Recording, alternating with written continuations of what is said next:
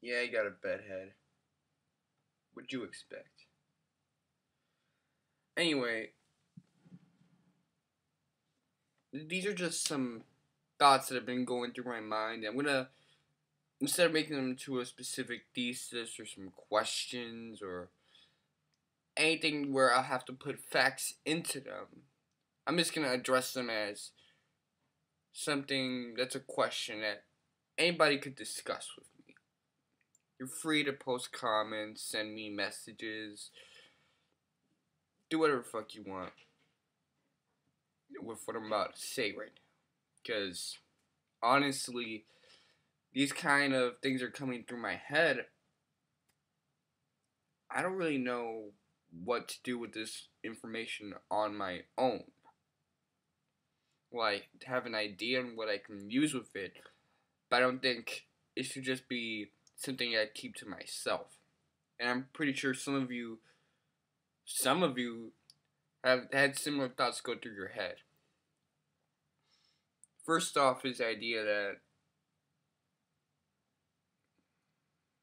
I never really, I don't really know any or much concrete ideologies from before the enlightenment, if you can call it that. I mean, it is pretty bloody, but like classical liberalism, fucking what's his face? I mean, any Marxist thing, anything that came from that, and there's a lot. Conservatism really rose up from this. I don't really know much about ideology before that, like heavy ideology. I mean, there are some things like capitalism rose from the commercial revolution, and so it's all about commerce and trade and how post Renaissance and post. Let's see, what was it? I hate being groggy and shit. I don't know. I'm just more tired nowadays.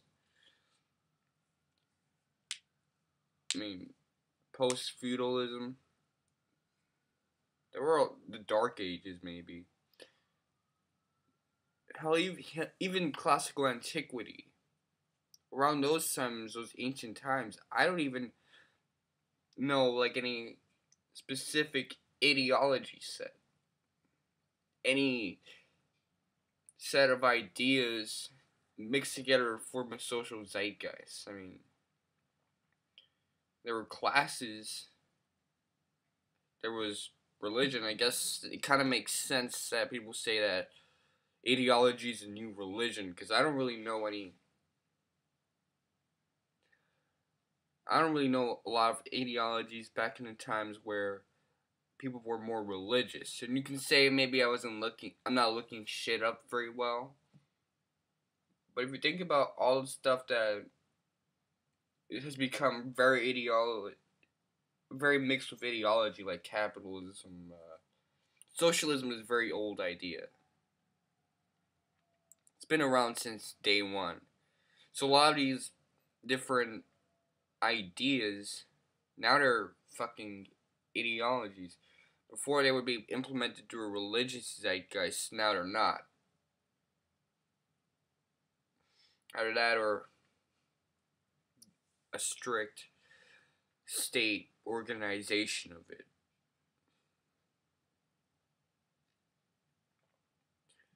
Right? And that's kind of weird. I mean, I guess you can say maybe I should brush up on my French since I'm only gonna know a limited set of ideas with the English language.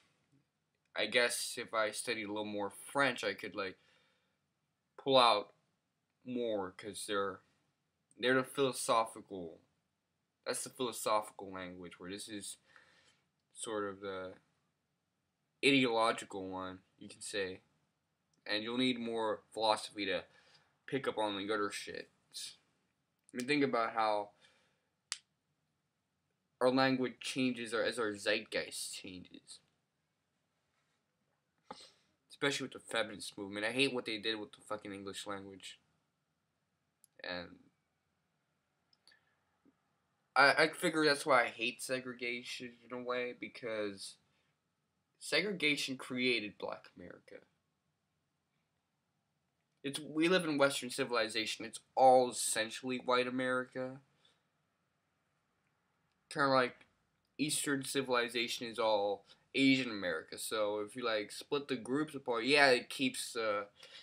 Now they can compete amongst themselves, and there isn't this issue of equality and that stupid crap and blind xenophobia, and just a lot of market errors, a lot of social errors, destruction of patriarchy and things of that.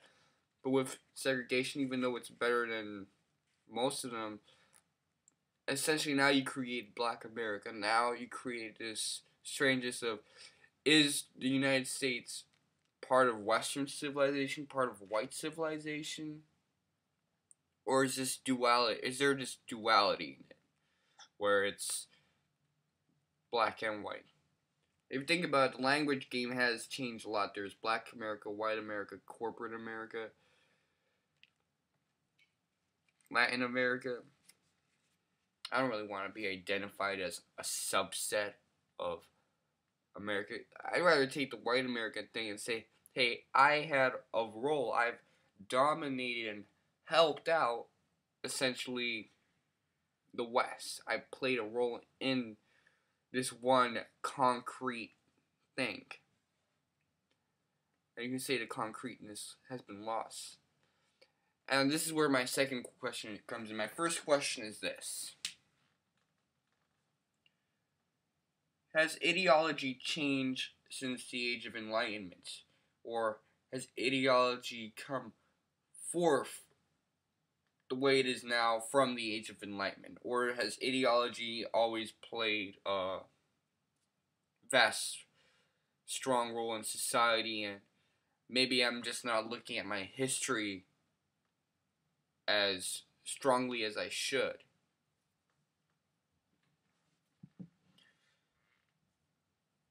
And going forth into topic of race, and this is something that I kind of knew for a while, but I'm starting to look at it a different way.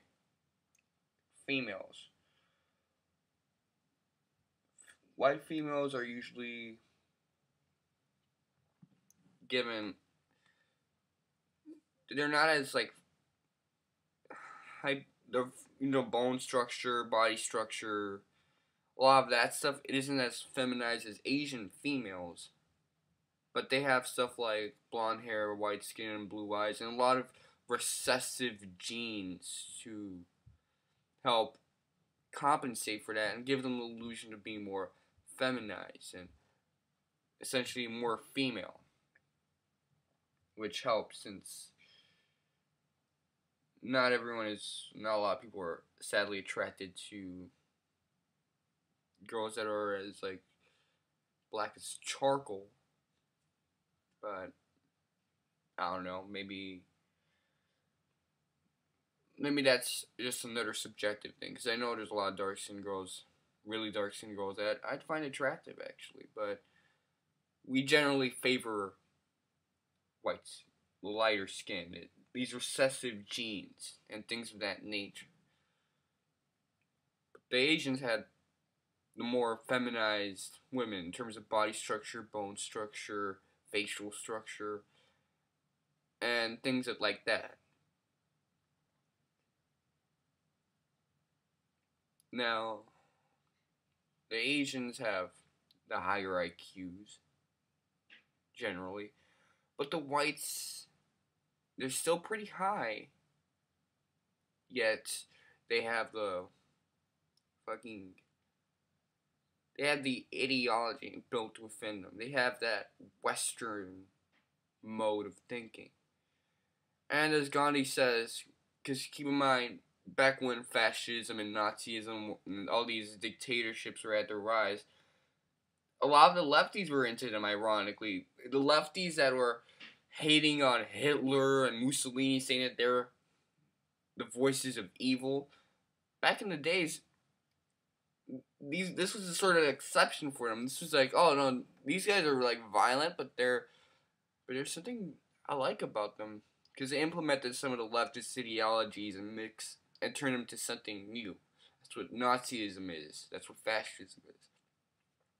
Gandhi himself admitted, okay, the same guy that says an eye for an eye makes the whole world blind. He said that, well, you know what? Even though they have engaged in killing people and stuff like that, guess what? The West is inherently very violent.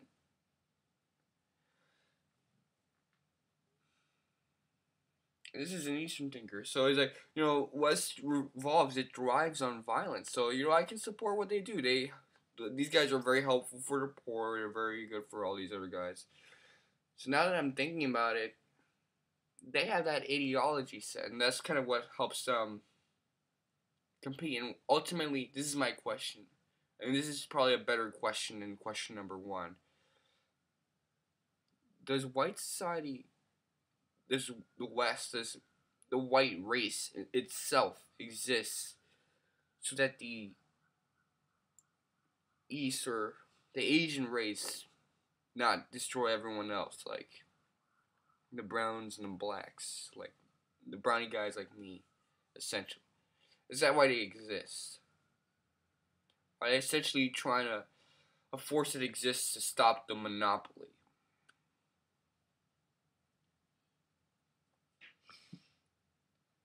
And essentially looking ahead, looking forward, there's some stuff that we should take into account besides this. Now, this is an off the chart series of questions, but besides looking at the nature of ideology and race, I've also essentially looked at essentially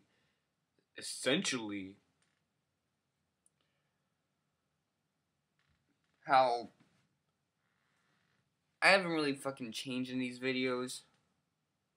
At least I thought I didn't change, but think about it, I look really, really fucking different from when I was, 16? Look at my video response to secular numinous is in peril. It's just in my channel type secular numinous is in peril. The way I speak back then, the way I speak now isn't that different, but you can tell in terms of my looks and the way I think and act, yeah, I'm way different. So, what do you think has changed and what do you think has stayed the same? I think in terms of the way I can jump into various tangents and have random speech impediments when I make these fucking videos, and my rambling style hasn't changed. My ability to say disgusting things and some fucked up things hasn't changed. It's sort of how I look a little bit, and my fucking some parts of my fucked up personality have changed. Like, I seem like more like I was trying to dominate people in a way, like in terms of extortion. I was trying to extort people. Where I just like less PC. I just say whatever fucked up shit comes in my mind. It's not about that in terms of being fucked up. But still, a lot has changed and not a lot has changed. So, how did I change? Does the white race exist so that the Asian race has something to compete with and not dominate all the other races? And ultimately, does this is a question I'm gonna like reduce a little. Has ideology come from the or derived off the age of enlightenment, or has ideology always played a strong role, and as strong of a role as it does now? Alright, so feel free to answer my questions and shit. I don't really give a